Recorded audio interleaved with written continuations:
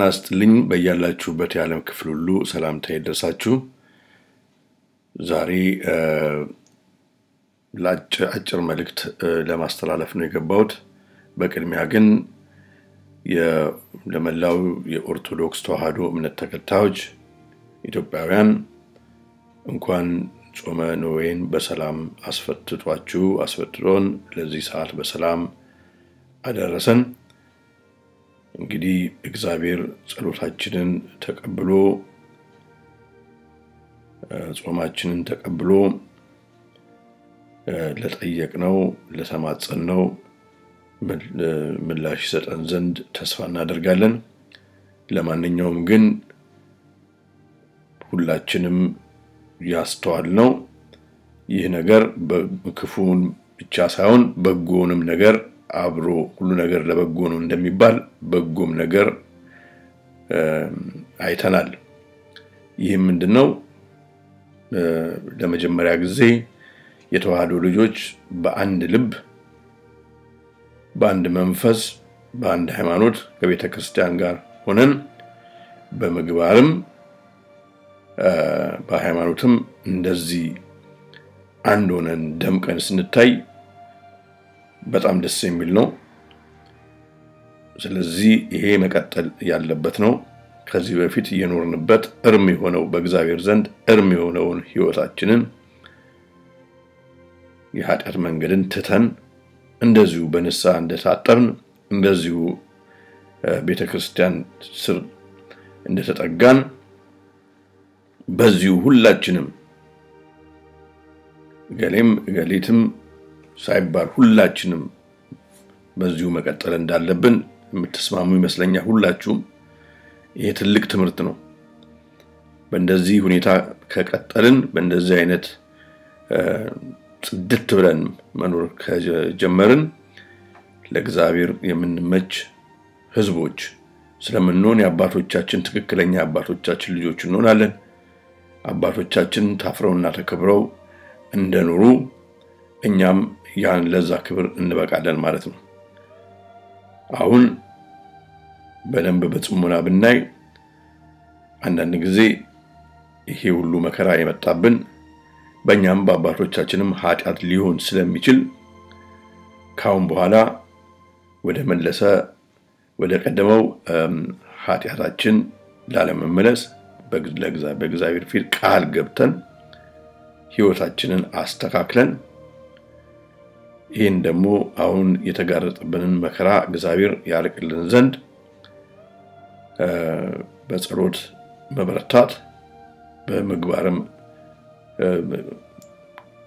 ቀናዊ ሆኖ መኖርን መለማመድ መቻል አለብን። አባቶቻችንን እየሰማን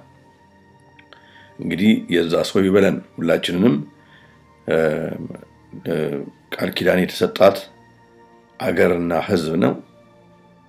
ሀገራችን ለመብርሃን ርስትና አስራት ተደርጋ ከነህዝቧ ተሰጣለች። ለብዙ አባቶቻችን ቃል ኪዳን ተሰጥቷል። ስለዚህ ከእግዚአብሔርን የሰሙ ሰዎች ይተርፋሉ። ይሄ ቃል ኪዳን ነው። ያልሰሙት ደግሞ ይጠፋሉ። ግን የእግዚአብሔርን መንገድ የሚቀበሉ ሰዎች ስለሚተርፉ ሁላችንንም ከሚተርፉት ወገን እንድንሆን ያብቃን። የሞቱትን ሰማዕት የሆኑትን እግዚአብሔር ነፍሳቸውን በገነት ያኑር። ኦኬ፣ ይሄንን ካልኩ በኋላ ዛሬ አጭር መልእክት ለማስተላለፍ ነው የገባሁት። እንግዲህ ይሄ የአብይ አህመድ እኔ ካሁን በኋላ ጠቅላይ ሚኒስትር ምናምን እያልኩ እንኳን አልጠራውም።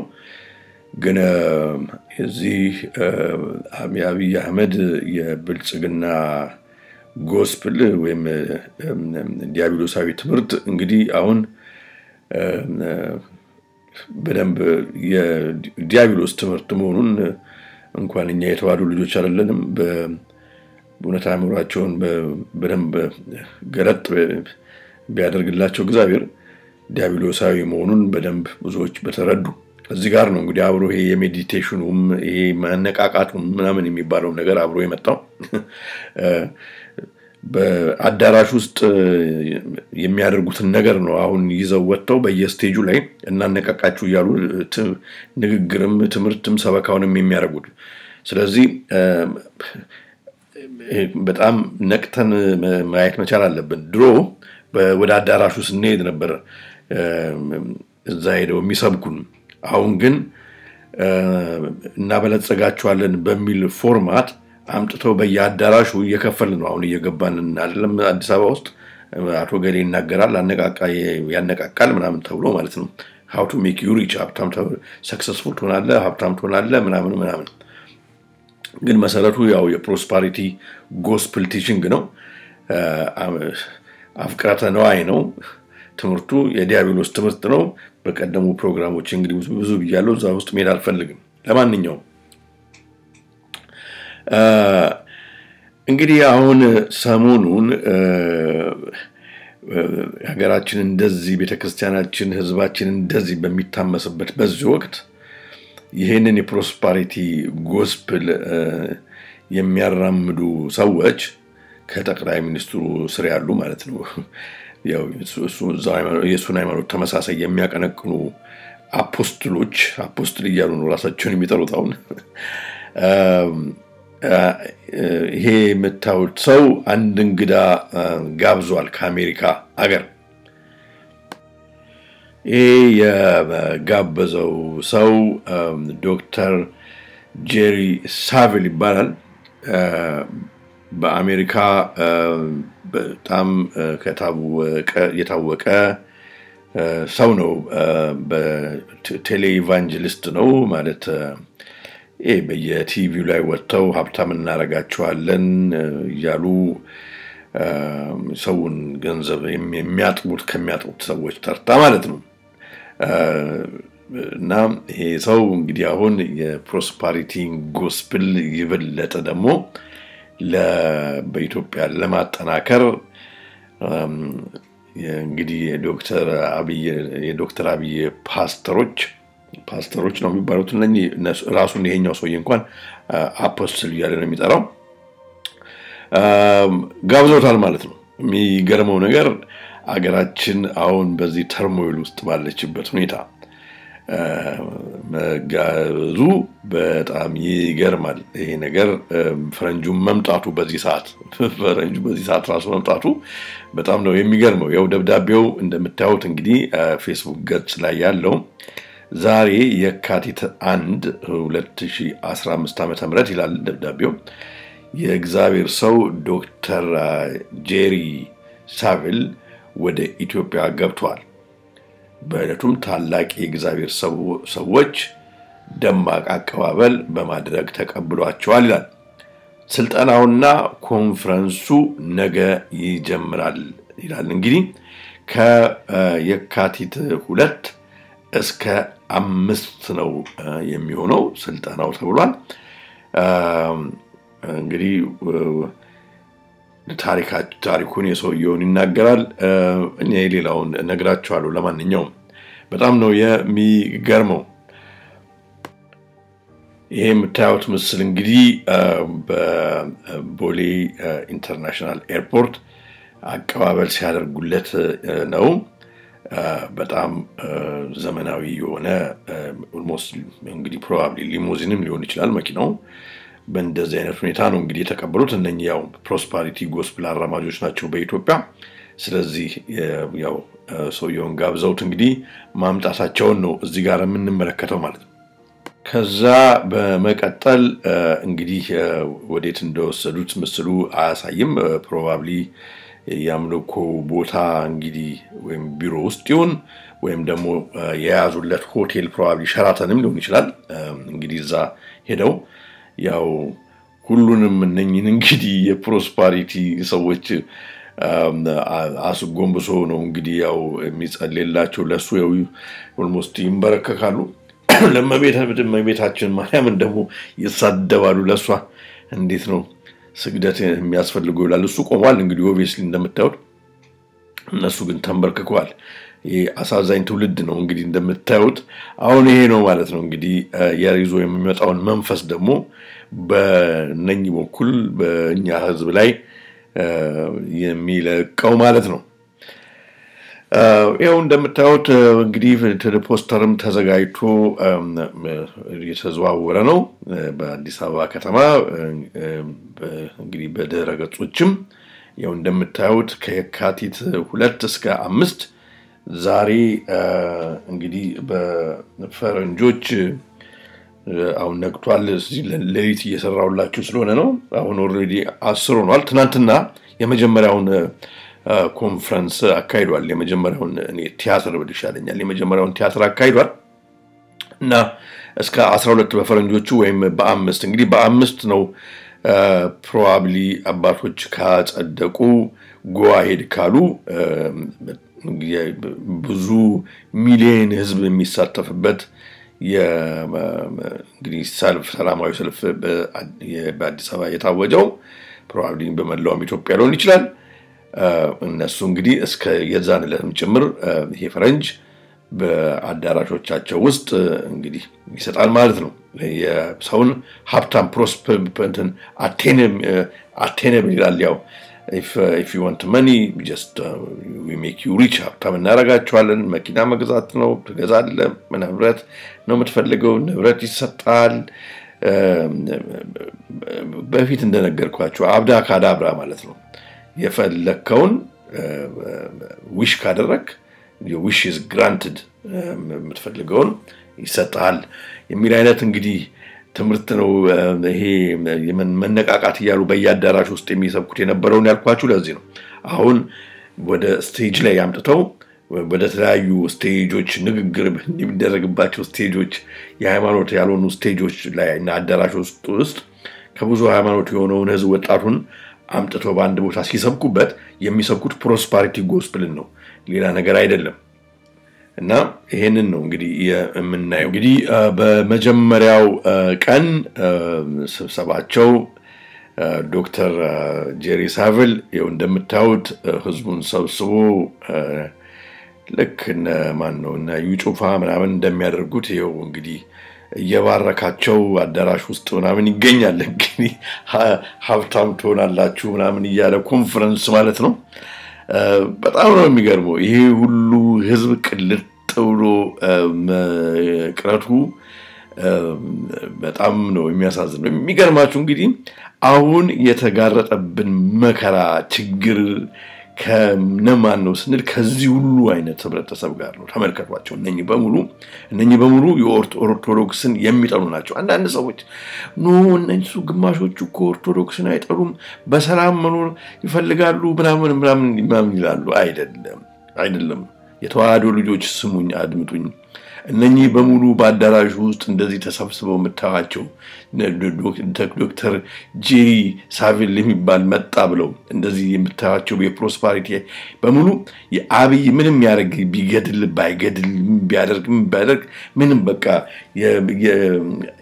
አብይ ያደረገው ነገር በሙሉ ሽው ጌታዬ ብለው የሚቀበሉ የሰው ደም ምንም የማይመስላቸው ሰዎች ናቸው እነኚህ በሙሉ ኢትዮጵያ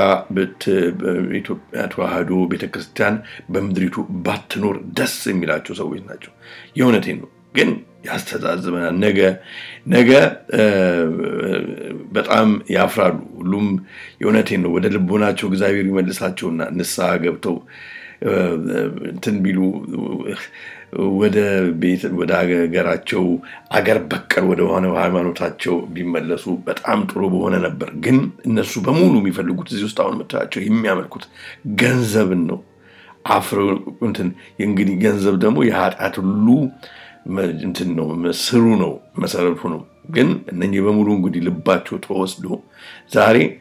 በመላው ዓለም ይሄ የፕሮስፐሪቲ ጎስፔል የሚባለው በቃ ኩዮነ ዲያብሎሳዊ የሆነ ትምህርት መሆኑን እንኳን ነጮቹ እንኳን ያውቃሉ እኛኛ ህዝብ ግን ይታያችሁ እንግዲህ ስንት መስዋዕትነት የተከፈለለት ሃይማኖት ያለው ማለት ነው በአባቶቻችን እሱን ንቆ እዚህ ተንሰራፍቶ ስታዩ በጣም የሚያሳፍር ነው እስኪ ነገ ታመሙና እናንተ የምጸበል ዶክተር ጄሪ ማንዶ ሳቪል ይሰጣችሁ እንደሆነ እምነት ይሰጣችሁ እንደሆነ እስኪ እናያለን እንደው አታፍሩም አታስቡም ልቦናችሁ የት አለ እናንተ እውነት ኢትዮጵያውያን አይደላችሁም በጣም ነው ከአሜሪካ ሃይማኖት ልትቀዱ ትሻላችሁ አሜሪካ እኮ ሃይማኖቱን የክርስትና ሃይማኖቱን እኮ ጥሉ ዛሬ ወደ ዳቢሎስ ወደ ማመን ሄዷል እኮ አሜሪካና እንግሊዝ እኮ ሃይማኖቱን ጥሩ ዛሬ ሶዶማዊ በምድሪቱ አይበዛም እኮ ብሎ እንትን ያደረገ ነው ከሰው ውሻ ያገባ እኮ ነው ምን ልበላችሁ እናንተ እንደዚህ ያክል ተወርዳላችሁ ወገኖቼ ምን ሆናችሁ ነው አብይ አህመድ ማቹሪያን ካንዲዴት ስለሆነ ኦሬዲ ከነሱ ጋራ ዴቪሊሽ ለሆነ ኢንስቲትዩሽን እንዲሰራ የተመረጠ ሰው ስለሆነ ምድሪቱን ህዝቡን አሳልፎ ሊሰጥ የታጨ ስለሆነ አስቀድመው በደንብ ሞልድ አድርገው ግሩም አድርገው ያመጡት ሰው ነው ለዚህ ደግሞ አንድ ቪዲዮም አለ አሳያችኋለሁ እንደዚሁ ኢቫንጀሊስቶቹ የአሜሪካኖቹ እንዴት ከ2016 ጀምሮ እንዴት ሼፕ አፕ አድርገውት እንዳመጡት እሱ ብቻ አይደለም በዚህ ያው በወርልድ ኢኮኖሚክ ፎረሙም ከዚህ በፊት እንግዲህ ተናግሬያለሁ ይሄ አሁን ልክ ወደ የካናዳው ሰውዬ እንደተመረጠ የፈረንሳዩ እንደተመረጠ ምናምን አምጥቷቸው እነኚህ ያንግ ግሎባል ሊደርስ የሚባሉት ውስጥ አብረው የከተቷቸው ያመጡት ሁሉም ደሴም ነገር ነው የሰው ልጅ ሲታረዝ የሰው ልጅ መጥፎ ክትባት ሲከተብ ምንም የማይመስላቸው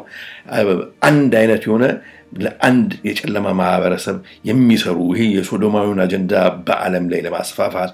የዲያብሎስን የኒው ወርልድ ኦርደርን አጀንዳ በዚህ ምድር ላይ እንትን ለማድረግ ለማስረጽ የሚሰሩ ሰዎች ናቸው ይብላኝልኝ ለእናንተ ዝም ብላችሁ ለአማለኝ በሰማይ ሀብታም እንሆናለን ብላችሁ ከሰማይ የሚጠባጠብ ይመስል ዶክተር ጄሪና መስሎቹ የሚያደርጉት ለእናንተ ጭንቅላታችሁን የሚያፈዝ ልቦናችሁን የሚመርዝ ዲያብሎስ በደንብ በልቦናችሁ የሚያንሰራፋ ሲዲዎችንና መጽሐፎችን ይሸጠላችሁና እናንተ ከዛ በኋላ መጨረሻ ላይ እድሜያችሁን ስትጨርሱ ምንም የማትሆኑ ሰዎች አልሆናችሁ ትቀራላችሁ እንደዚህ ነው ሁሉም በሌላው ዓለም የሚሆነው ይሄ ሰው የሀብታም ያደርገው ሰው የለም ሌሎችም ብዙ ብቻ አይደለም ሌሎችም ለምንድነው ብዙዎቻችሁ ተማራችሁ ሰዎች ናችሁ ለምንድነው እስኪ ወጣ ብላችሁ ከሜንስትሪም ሚዲያ ወይስ ኦፕራን ብቻ ነው የምትሰሙት የኦፕራን ፕሮግራም እየሰማችሁ ከሆነ ኑራችሁ የምትኖሩት እሷም እኮ እዚህ ውስጥ ነች ያለችው ለዚህ ነው you need to come out እና ራሳችሁን እስኪፈልጉና አግኙት የማን ልጆች ነን አንሰስተሮቻችን እነማን ናቸው ምን ነበር ኩራታቸው እኔ ማን ነኝ በሉ መጀመሪያ ነገር እኮ these people are so racist you don't believe it they racist they don't like you ይሄን ነው እኮ እና ይሄ እንኳን ገና ቤዚክ ኮንሰፕት አልገባችሁ እሱም እንግዲህ you think አሜሪካ ውስጥ በየብሪጅ ውስጥ አሁን ከዚህ ከሎክ ዳውን በኋላ በየብሪጅ ውስጥ የሚኖረው ስንት ቤተሰብ ይያለ እሱ ለምን ከእንትን ያወጣው ከድህነት ለምን ያወጣው ለምን ፕሮስፐረስ አያደርገው እናንተን አፍሪካ ውስጥ ኢስት አፍሪካ መጥቶ እናንተን አሁን መክሮ ሀብታም ሊያደርግ ነው ምን አይነት ድንቁርና ውስጥ ነው ያላችሁት በእናታችሁ ለማንኛውም ይሄንን አንድ ቪዲዮ ላሳያችሁ ተመሳሳይ ኢቫንጀሊስቶቹ አብይን እንዴት ግሩም እንዴት እንዳጩትና እንዴት ደግፈውት ከ2016 እኛ እንግዲህ በ2018 ነው ስልጣን ያዘው እነሱ ግን ከ2016 ጀምሮ ግሩም ያደርጉት እንደነበረ ከዛ በኋላ በየተራ እየመጡ አገሪቱን እንትን የሚያደርጉት ከዛ በኋላ ነው ይሄ የምታዩት ሰው እንግዲህ ሴኔተር ጄምስ ኢንሆፍ ይባላል አሁን ጃንዋሪ ላይ ያለፈው ወር አርፏል ሞቷል ግን በ2016 ጀምሮ እንግዲህ ዶክተር አብይ እሱም ይሄ ልክ እንደ ዶክተር አብይ የፕሮስፐሪቲ ጎስፔል ኢቫንጀሊስት ነው እንግዲህ ከዛን ጊዜ ጀምሮ ግሩም ሲያደርጉት እንደነበረ እንደይተዋወቁ እንደነበር ነው በዚህ ላይ ዲግሪ ብታረጉ ደግሞ ሞር ምንድነው ኖቤል ፕራይሱም ሁሉ እንዲሸለም ይካደረጉ ሰው እሱ ብቻ ሳይሆን these are families like secret organizations ናቸውና ኖቤል ፕራይሱንም እንዲሸለም ካደረጉ ሰዎች አንደኛው ይሄ ነው የነኚህ secret society ይሄ ሰው ያለበት ጨምሮ ማለት ነው እስኪ ምናገረውን እንስማ It made it more difficult because of the factions and all of that, but it worked. And we unified them together, and that was unlike anything that's ever happened there. So earlier this month, Ethiopia took another step to showing their commitment to a free and fair democracy by selecting a new prime minister. And who is this? His name was Abiy Ahmed, a doctor, a medical doctor. Now, a doctor. We haven't studied all the way through, but we did. We took a cursory look at that, and we believe he is the most highly educated prime minister in the history of the continent. Now, so there we are with this Dr. Abiy, who has been specially selected for this committee to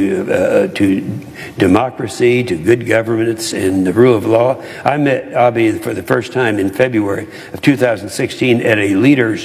breakfast where he told the story of his journey in faith in Jesus. Very, very articulate, something that no one would forget about. እንግዲህ በዚህ አይነት ሁኔታ ነው ኮንግረሱን የሴናተር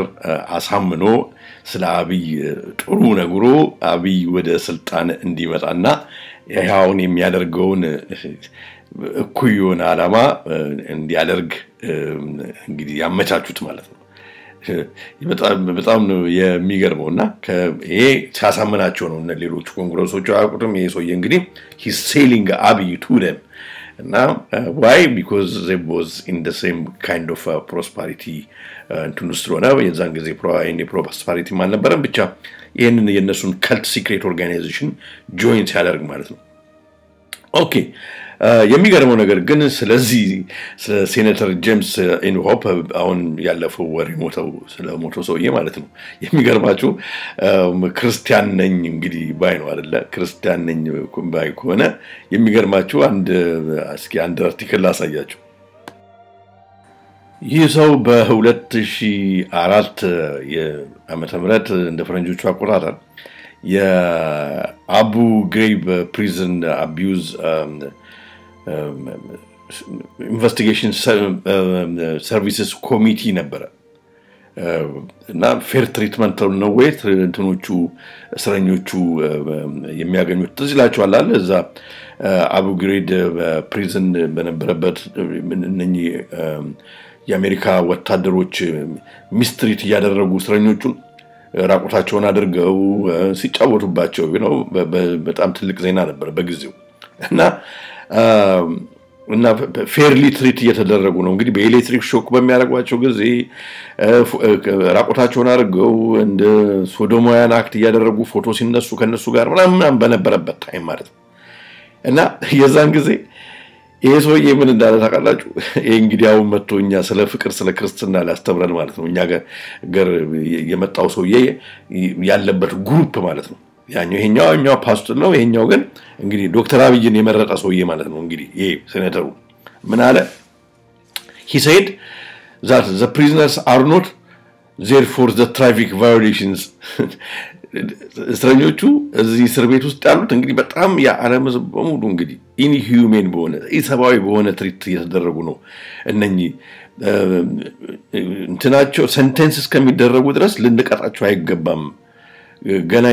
አንደር ኢንቨስቲጌሽን ናቸው ስለዚህ ስለተማረኩ ብቻ ምርኮኞችን እንደዚህ ማሰቃየት የለብንም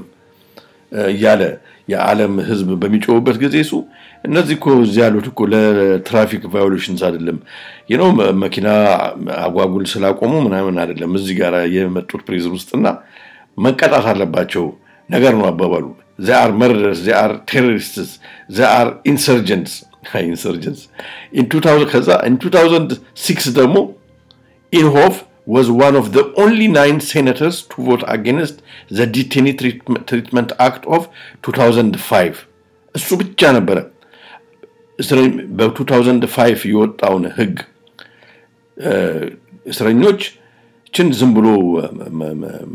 ማሰርና ማጎሳቆል አይገባም ሳይፈረድባቸው በፊት ተብሎ የወጣውን ህግ ከነበሩት ሰዎች የተቃወመ ኖ እንትን መሻር የለበትም ህጉ በቃ እስረኞቹን ይሰቃዩ ክሩል በሆነ መንገድ ይሰቃዩ ብሎ ያንን ሳይድ ያደረገ እሱ ብቻ ነው ይሄ ነው እንግዲህ ዶክተር አብይን እንግዲህ ይሄ ነው ኢቫንጀሊስት ነው እንግዲህ አሁን እንግዲህ ሃይማኖት ሶሞኑ ነው እሱ ነው ዶክተር አብይን ያጨ ለኖቤል ፕራይሱም ወለ ምርጫም እንዲመጣ እንግዲህ ያጭ ሰዎች አንደኛው ነው ባይዘው የነኚህ ሰዎች ናቸው ባራክ ኦባማንም ወደ ስልጣን እንዲመጣ ያደረጉት ሌላም እና በጣም የሚገርም ዴቪሊሽ ሆነ ሲክሬት ሶሳይቲ መሆኑን ነው የምናየውና እንግዲህ ከዚህ ጋር ነው አብረን የፕሮስፐሪቲ ጎስፕሉንም የምናየው እንግዲህ ያው እነኚህም የፕሮስፐሪቲ ጎስፕል አማኞች ስለሆኑ ማለት ነው በመቀጠል የማሳያችሁ የፕሮስፐሪቲ ጎስፕል የናብይ ፕሮስፐሪቲ ጎስፕል እና የዚህ አሁን የገባው አፖስትል የሚሉት ሶዬ የነ ጄሪ ሳቪል ጎስፕል ምንነትና በተለይ በኦርቶዶክስ አደገኛ የሚሆንበትን ሁኔታ አንድ በደንብ የተጠና ጥናታዊ ጽሑፍ አለ ፒዲኤፍ አለው ፒዲኤፉን ቴሌግራም ላይ አስቀምጥላችኋለሁ ለማንኛውም ግን ማንበብ ለምትፈልጉ ለማንኛውም ግን ከዚህ ከጽሑፉ ላይ ወስጄ አንድ ቨርስ ብቻ አነብላችኋለሁና why this prosperity the phase movement ነው የሚባለው አንዳንድ ጊዜ prosperity gospelና የብልጽግና ሃይማኖት ማለት ነው ለምንድነው አደገኛ የሚሆነው መጥፎነቱ ምንድነው በሚል የተጻፈ ጽሑፍ አለና እሱን ከሶስጄ ላንብብላችሁና ለምንድነው የተዋህዶ እምነት ላይ ችግር እየፈጠረ ያለው የሚለው ጽሑፉን የሚያሳያችኋል በቅድሚያ ግን ስለ ያውን ኢትዮጵያ ውስጥ ስለገባው ስለዚህ ዶክተር ጄሪ ሳቪል እዛው ጽሑፍ ላይ ተጽፏል የሚገርማችሁ ነገር አሁን ኢትዮጵያ ውስጥ ስለገባው ማለት ነው ምን ይላል ጽሑፉ እኔ ፒዲኤፍ ውስጥ ታነቡ ሙሉን ታገኙታላችሁ እኔ ከዛ ላይ አሁን ከታይም አኳያ ነው ማሳያችሁ ፒዲኤፍ I promise you ቴሌግራም ላይ ታገኙታላችሁ ሙሉን ፒዲኤፍ ፋይል Jerry Savile has made his fortune by mimicking virtually all of the faith teachers mentioned above ይላል እንግዲህ ሁሉንም ነው የሚጠቅሳቸው እነኛ አጭበርባሪዎቹን የፕሮስፐሪቲ ጎስፕል ወይም የፌዝ ሙቭመንት ነው የሚባለው አንዳንድ ጊዜ ሁሉንም በቃ ዝም ብሎ እየቀዳ ማለት ነው ይሄኛው አንዳንዴ ይሄኛውን ለምሳሌ ይፈልጋል አንዳንዴ ይሄኛውን እና ሁሉ በየተቀዳደደ እንትን ነው ማለት ነው ጎስፕል አምጥቶ ስቴጅ ላይ ለሰው ለመሸጥ ብቻ ከዛ በኋላ ሰውን አይምሮውን ለማጠብ ብቻ ከዛ በኋላ እንዴት አድርጎ ሲዲ እና መጽሐፉን ብቻ ለመሸጥ ገንዘብ እንዴት ለመስራት ያነጣጠረ ይሄ ጻፊው እንግዲህ እንደዛ ብሎ የሚጽፈው እኔ ግን ብለው ከሱ ጋር ደግሞ አብሮ ያሉ እነኚህ አጋንንቶቹን ደግሞ የታጨቁበት ብዬ በገልጾ ይሻለኛል ፌስ ቲቸርስ mentioned above his greatest claim to tame however may well be his ability to mimic Kenneth Copeland ሌላው ፕሮስፐሪቲ ጎስፕል ከነሱ በፊት የነበረ ነው እሱን በተለይ መቅዳት ይወዳል እሱ የተናገረውን ነው የሚለው እዚህ ጋርና በጣም ነው ሀብታም ትሆናላችሁ ጤናማ ትሆናላችሁ with regard to health Savile boasts that sickness and disease cannot enter his world እኔ ልታመም የምችል ሰው አይደለም ምናምን እያለ ይናገራል በየስቴጁ whatever now and Savile now peddles his books and tapes to 36 countries at an astonishing rate of some 300,000 copies per year አያችሁ ነበር ይላል 300,000 ኮፒ በአመት መጽሐፉንና ቴፖቹን ይሸጣል በአለም ላይ ያለ ጅል በአፍሪካ ውስጥ ብዙ ብራንች አለው እንደዚህ ያደረገ ማለት ነው በመቀጠል ስለ ተዋህዶ እምነት ላይ ኦርቶዶክስ ክርስቲያኒቲ ላይ ያነጣጠረው እኩይ ዓላማቸው ምንድነው የሚለውን በሲኖፕሲስ ላይ ያስቀመጠው ላንብብላችሁ እናንተ ግን ፒዲኤፉን ስታገኙ ሙሉን አንብቡት እባካችሁ ሼር አድርጉት ለብዙ ሰዎች ዛሬ እንደውም ኢትዮ 360 ላይ ሀብታሙ አንዳንድ ነገር ሲናገር ሰምቻለሁና ለሱ ማድረሱለት ዲሲ ተቃሚ መረጃ ነው ማጋራችሁና and yet I am convinced that this movement poses one of the greatest contemporary threats to Orthodox Christianity from within ይላሉላችሁ ተመልከቱ ተመሳስሎ ገብቶ የኦርቶዶክስ ሃይማኖትን ከውስጡ የሚቦረቡር ትምህርት ነው የቱ ፕሮስፐሪቲ ጎስፔል የኦርቶዶክስ ሃይማኖትን ተመልከቱ ሲኖፕሲሱ ላይ through it Celtic theology is being increasingly accepted as true Christianity Celtic ነው ሰይጣናዊ እምነትን እንደ ትክክለኛ ክርስቲያኒቲ አድርገው የሚያቀርቡ ግን የኦርቶዶክስ ክርስትናን ከውስጥ ከስር የሚያናጋ ይላል ተመልከቱ እንግዲህ ወገኖች ለዚህ ነው ዶክተር አብይ በመጀመሪያ ተመሳስሎ የቢኛን አባቶች ቀረብ ያሉ ላስታርቃችሁ ምናምን ያለው ለምንድን ነው ትምህርቱ ራሱ እንግዲህ ትምህርቱን እኮ ነው ከትምህርቱ ላይ እኮ ነው ትምህርቱ ራሱ ዓላማው የኦርቶዶክስ ክርስትናን ለመቦርቦር ለማበላሽ ለመጣል ነው እንደምስጥ ማለት ነው ለማድረግ የተቀረጸ ነው ግን ከልቲክ ቲዮሎጂ ነው in a PDF አንብቡት በደንብ ሪሰርች የተደረገ PDF ነው this is what it is and ከዛ በመቀጠል ብለን it is important to note at the outset that the bulk of faith theology can be traced directly to the Celtic teaching of new thought metaphysics which is new age religion ማለት ነው ስለነ ወደ መዳም ባላቭስኪ you know like the learned masters እያለች የምትጠራቸው you know demonic teaching የመጣ ነው ከዛ ሰይጣናዊ አጋንንታዊ ትምህርት መሆኑን ማወቅ መቻል ይኖርበታል አንድ ሰው ይላል thus much of the theology of the faith movement can also be found in such clearly pseudo Christianity cults as religious science እንግዲህ ሳይንቶሎጂም እዚሁ አካባቢ ነው Christian science and the unity school of Christianity አሁን ፖፕ ደግሞ እየተናገረ ያለው the unity school of Christianity ፖፕ ፍራንሲስ አሁን እየሰበከ ያለው ማለት ነው ሃይማኖት በሙሉ ወደ አንድ ክርስትና በሙሉ ትምጣ ወይም ደግሞ ኢኮሙኒዝም ይያሉ የሚጠሩትን ወእሱም ጋም ጭምሩን ከዛ ውስጥ ሙሉ ይወጣ ነው ስለዚህ ምንድነው በአጠቃላይ አንድ አዲስ ዓለም ሃይማኖትን ለማምጣት ትክክለኛውን ክርስትናን በመድረገጽ ለማጥፋት ለዚህ ነው አሁን እኛ ላይ እንደዚህ ተባብረው የሚሰሩብን ይሄ ሌላው እዚያውን በያዳራሽ ውስጥ ሄዶ አንድ ፈረንጅ መጣ ብሎ ከፈረንጅ ከእንደዚህ አይነት ሰው ሃይማኖት ሊቀዳ በዚህ በመኖርበት ዘመን የተቀመጠ ኢትዮጵያዊ ሳይ እኔ በጣም ነው ማፍረው ይዘገንነኛል ይቅርታ አድርጉልኝ ይዘገንነኛል this is so shameful ክርስትናን የዓለምን ታሪክ ቢያውቁ በወጣንዴ ትራቨል የሚያደርጉ ሰዎች ናቸው እንደማያቸው you know like they well groomed የሆኑ ሰዎች ናቸው ትራቨል ሲያደርጉ በእንግሊዝ ሀገር ክርስትና አለ ወገኖች አረባናታቸው በጀርመን ሀገር ነው ክርስትና ያለው ወይስ በአሜሪካ ሀገር ነው ክርስትና ያለው አረተው ይልቅ ከምቾት ጋር ከገንዘብ ጋር አታደርጉት ጌታችን መድኃኒታችን ኢየሱስ ክርስቶስ የተወለደው በበረት ነው ሐዋርያቶቹ ገንዘብ ይዘው አይደለም የሞቱት መስዋዕት ሆኖ ነው ስለዚህ ልክ ከጎናችሁ ከወገኖቻችሁ ጎን እንደገና ቀዳራችሁን ተጠምቃችሁ ነሳችሁን ወስዳችሁ ወደ ቀደመ ወደ አባቶቻችሁ ቤት ብትመለሱ ይሻላል ከውስጣችሁ እየገዛችሁ ያላችሁት እያከማቻችሁ ያላችሁት ገንዘብን ሳይሆን ዲመንስ ነው አጋንንትና ሰይጣን ነው ለኛም ተረፋችሁ ፕሊዝ ይሄን ነው መናገር የምፈልገው ከዛ በተረፈ የተዋህዶ ልጆች አይዟችሁ በርቱ እኔ እንደውም የእውነቴን ነው የምነግራችሁ እናንተ እንደውም ታድላችኋል በአገራችሁ እንደው ቢመጣ ሰማያት ሆናችሁ ወደ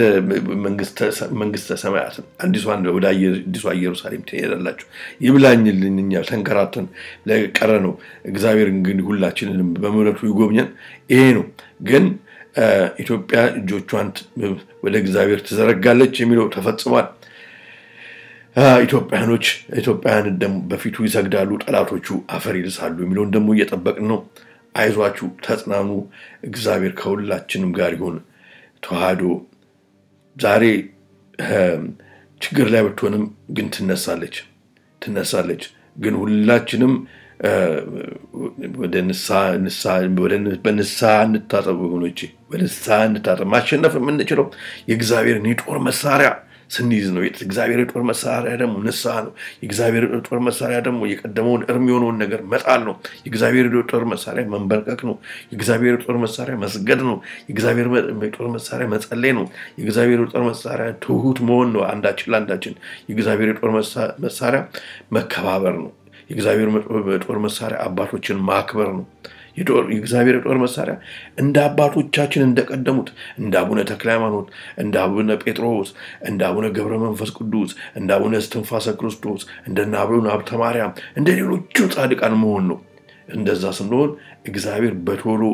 በቶሎ ወደኛ ይቀርባል። ይሄን ነው ማለት እንፈልገው።